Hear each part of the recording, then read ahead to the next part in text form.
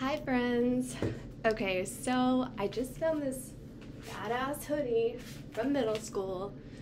Makes all the hoarding I've ever done worth it. Every mess, every overfilled drawer, worth it. I'm so excited to have this hoodie. So today, you're going to listen to Malcolm Gladwell with me. He's going to talk about his new book, Talking to Strangers. And I'm going to use this cleanser, this oil cleanser that I've talked to you about before. And I want to show you why it's so cool, because I'm going to be using it to take off my makeup from yesterday. And you'll be able to see it in action. And no, it's not easier than using eye makeup remover, but it works better, and it doesn't leave your eyes burning or dry at all. It leaves them like really soft. And anyway, all right, well, here's Malcolm.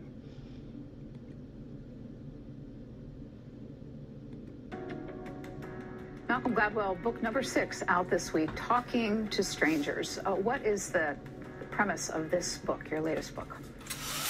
The premise of this latest book is that we're not very good at talking to strangers. I was struck by how many of the kind of contemporary high-profile controversies that we find ourselves in come down to the same problem, that two people who didn't know each other very well attempt to communicate and fail, or attempt to understand each other and fail. Bernie Madoff. All kinds of people had conversations with Bernie Madoff and never understood who he was. The Jerry Sandusky case at Penn State, the Brock Turner sexual assault case at Stanford a few years back.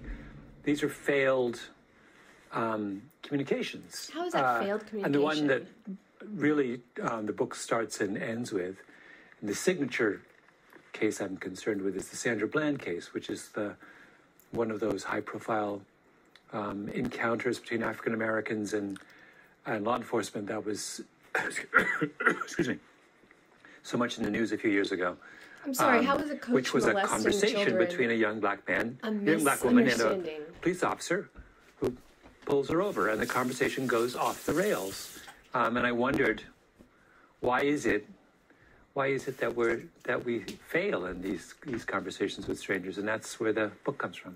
Each one of your books has explored an aspect of human communication. What is it about this topic that you keep coming back to? Why is it so important to you? I don't know. I just think it's endlessly.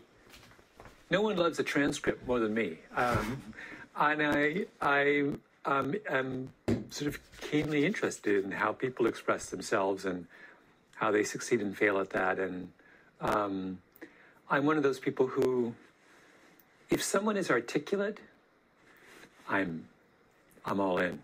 I find myself so. One of the people who interviewed me when I was I did a little press tour of England, and I was interviewed by the actor Russell Brand, who has a podcast, a very popular podcast in England. And I'd never met him before. Only knew him from the movies. And he starts to talk, and I realize he's one of those astonishingly articulate people. And I was just kind of so in awe, and my whole time trying to figure out how is it this man has so commanded my attention. And his choice of words was, I was having difficulty answering his questions because I was so focused on thinking about, oh my goodness, I can't believe how the brilliant way he phrased that, and then I would be like, oh, I have to answer. So I don't know, I'm just drawn to that whole aspect of human nature. For our conversation, we've actually pulled some clips that help to illustrate some of the things you talk about in the book. And I want to start with the Sandra Bland story. And this is a very available video if people want to watch the entire thing. But we have just a small clip. Let's watch, and then we'll come back and talk a little bit more about it. You okay? I'm waiting on you. This is your job. I'm waiting on you. Whatever you want me to I know you say. seem very irritated. I am. I really am. But I feel like this crap is what I'm getting the ticket for. I was getting out of your way. You were speeding up, tailing me. So I move over, and you stopped me. You mind putting out your cigarette, please? Don't mind. I'm in my car, but I have to put out my cigarette. Well, you can step on out now. I don't know if y'all have heard this recording before, but oh, it's cringeworthy. It's not how I want to start my morning. I didn't realize that's what this would be about, but let's go ahead and deal with it. I don't have to step out of my car. Step out of the car.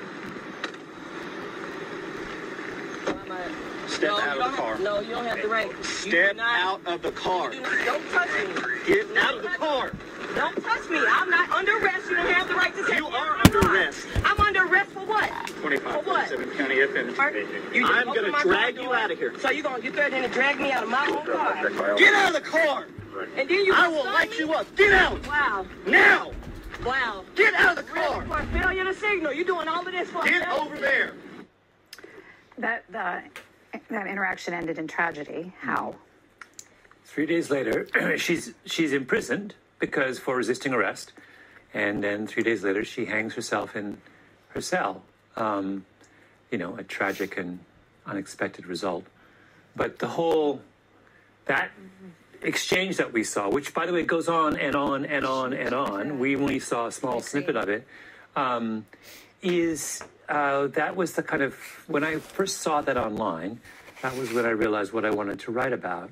Because if you break that exchange down moment by moment, you see multiple failures of understanding, of empathy, of a million things. So just for example, in the segment we just saw, she lights a cigarette, and we now know that Sandra Bland was someone who had struggled with emotional problems.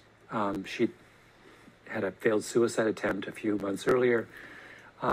She's upset, and she also has several $1,000s in outstanding traffic fines.